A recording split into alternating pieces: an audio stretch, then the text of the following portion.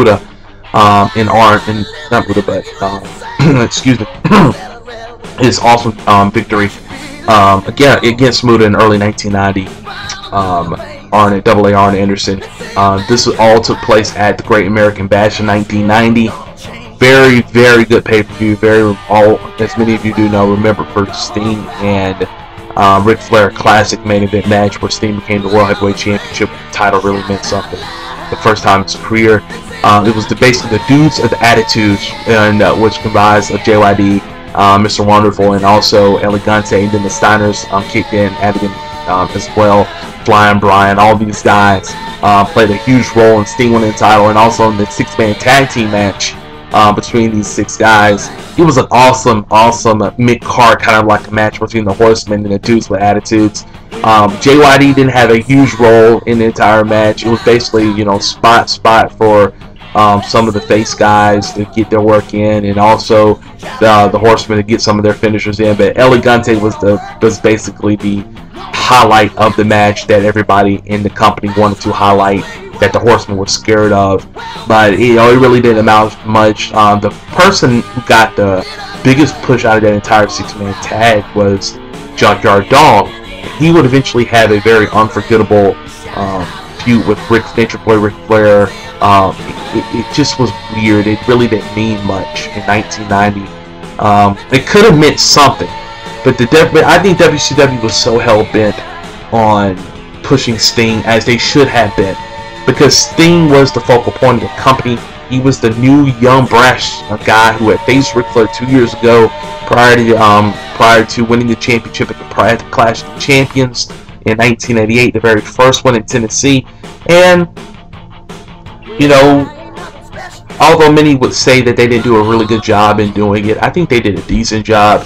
It's just that at the time, you know, JYD is a face. You know, if they had more heels who were very highly touted, you know, by so many different organizations at the time, coming to their organization, maybe things would have been different, because Sting really didn't have much. And him having a feud with Junkyard Dog, or Junkyard Dog having a feud with Ric Flair, just didn't seem right that year. It could have been, but Sting was so fresh off of winning the World Championship. Ric Flair had lost it. Of course, the natural progression would continue this angle between Sting and Ric Flair, but hey, if they were a little bit more creative, JYD would have been an excellent guy to feud with Ric Flair, while Sting was able to try to find more opponents to face. But as I said before, during that time in NWA, it really wasn't huge heel guys other than the course. So JYD becomes, you know, very, very forgettable. Again, I hate to say that in World Championship Wrestling. You know, he'll have these spurts where, you know, he's a big name, and then again he'll have these spurts where he's not that big anymore. During the brief run he had in WCW in 1990, after the Ric Flair stuff, and feuding with him over the World Championship prior to their angle with Sting. He won the six-man tag team championship with Ricky Morton and Tommy Rich, and at this time the six-man tag team championship doesn't mean anything anymore in wrestling. It just doesn't anymore. To me, there's really only one place that six-man tag team title meant anything, and it was in World Class Championship Wrestling. And this is a completely different six-man tag team championship. But I think the York Foundation had it at once in 1991, and that was probably the last time that it really meant something. Also, I remember the Fabulous Freebirds with Michael Hayes and Jimmy Garvin as the United States Tag Team Champions, teaming with Bad Streak, who was AKA Brad Armstrong, winning the tag team championship, a six-man tag team championship. So, you know, overall, I have to say that JYD's tenure in WCW was something that was just mismanaged and not appropriately thought out, and that's Jim Herd for you. You know, if anybody knows Jim Herd who was the executive vice president of World Championship Wrestling at the time, you know, you just you take Jim Herd for what he's worth, which is not that much in terms of wrestling knowledge and how to build angles. To me, the appropriate thing for JYD to have done, come in gradually, be an ally for Sting, but not feud JYD and Ric Flair prior to Sting and Ric Flair. I thought that was a mistake.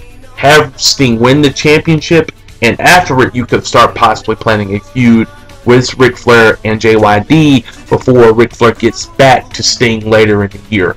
And it was just mismanaged with the whole Black Scorpion thing, which I thought was an interesting gimmick with Ole Anderson, as the voiceover, but it really wasn't great for all parties involved. JYD could have benefited, but he left. And, after that, we really don't see him that much in wrestling anymore until he resurfaced in WCW again in 1992 to help out Ron Simmons and his feud with the likes of Cactus Jack and Abdullah the Butcher in early 1992, which culminated in earlier portions of that year on several of the pay-per-view events that they had going on. But, overall, it seems like right after he left the WWE, his name just diminished from the public eye in pro wrestling, and it really wouldn't be, I'm sad to say this, until his passing in 1998, June 2nd, 1998 to be specific, after going to his daughter's high school graduation. He is involved in a very bad crash after falling asleep at the wheel in 1998, literally right after his daughter's graduation, and he passed away. And his body is buried in North Carolina in Wadesboro, to be specific. And his daughter Latoya Ritter, who accepted his plaque and was there on his behalf during the Hall of Fame in 2004, right during WrestleMania 2020 in New York City, is, I think I heard that she was an inspiring wrestler, but I don't know if she was really deep into it. But daughter looks just like him, and it's really sad that somebody of this caliber, who was so over in this business, isn't here anymore to receive those accolades. And he would have been awesome for NWA Wrestling Fan Fest and all those conventions and stuff like that, and even shoot interviews to hear his side of the story. But he passed away at a time where the internet was booming. The .com industry was just fresh from becoming so huge and booming prior to the crash around 2000-2001, before the bubble burst. So RS Video, kayfabe commentaries, High Spots, Hollywood Entertainment, all of these organizations, I think, would have been glad to reach out to JYD and see if he would share his thoughts, and that would have been really, really cool. But it just wasn't meant to be, and it's one of the reasons, why I'm very, very, very proud by the fact that I'm here discussing JYD's career right now, because to me, JYD is one of the most popular wrestlers ever to come around wrestling. He had an easy character, a dog who's very nice to children, who's very nice to people. But if you make that dog mad, and if you were a heel, he'll get you. And I think everybody likes a superhero like that, and JYD was definitely one of a kind. But this has been an awesome edition of the Secluded Paradyme.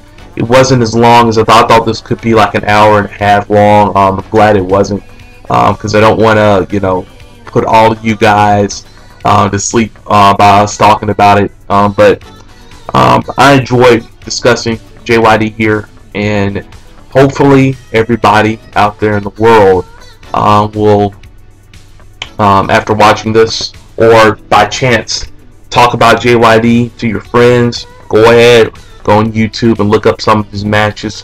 Come back here, watch this episode all over again, or do whatever you have to do. But support a lot of our fallen heroes, a lot of our wrestlers who have passed away. JYD, obviously one of them, and definitely one of the most popular wrestlers ever in the latter 20th century in pro wrestling.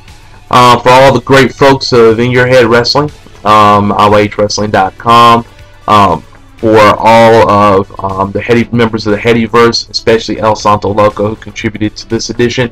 My name is Spec-Son. Thank you for tuning in, and remember, Secluded Paradyme number 20 will be debuting fairly shortly. I cannot wait. It's going to be really, really cool to talk about the individual, the subject, who will be discussed on that edition of Paradyme. But this one's about JYD, Junkyard Dog. Rest in peace, my friend. Thank you for everything you ever did in the world of wrestling, all the entertainment you gave us.